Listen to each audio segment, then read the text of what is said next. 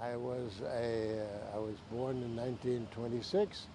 I came to the United States from Germany in late 1938. I went to school in Kansas City, Missouri, and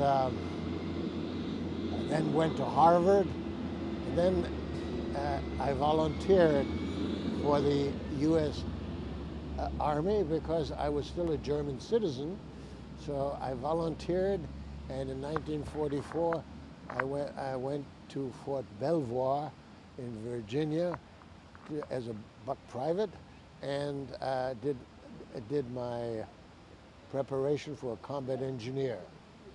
I was then transferred from Fort Belvoir to P.O. Box 1142, which was one of the most secret military intelligence centers during World War II. And I stayed there from 44 to 46 when I returned to Harvard to get my degree.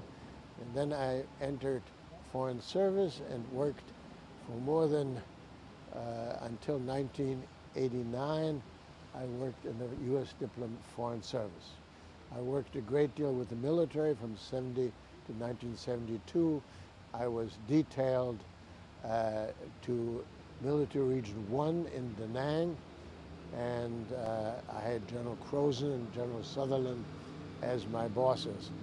I was given the assimilated rank of Major General.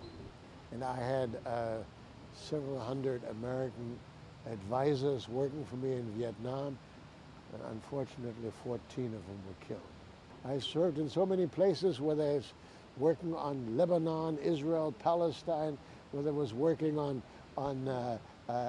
Afghanistan, Pakistan, India. I was involved up to my eyeballs. I learned something very early in life. We have to learn. We're all humans. We can make mistakes.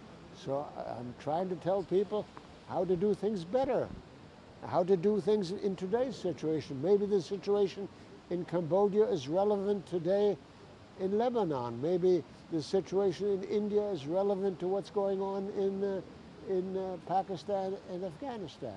I try to be the best possible representative for the good values of what the United States stands for. Whether it was in the military and civilian life, I care about the country. I have grandchildren, great-grandchildren, I have grandchildren, I have children. I have a granddaughter who works now in the U.S. Senate, Foreign Relations Committee, as a staffer. I care about the country.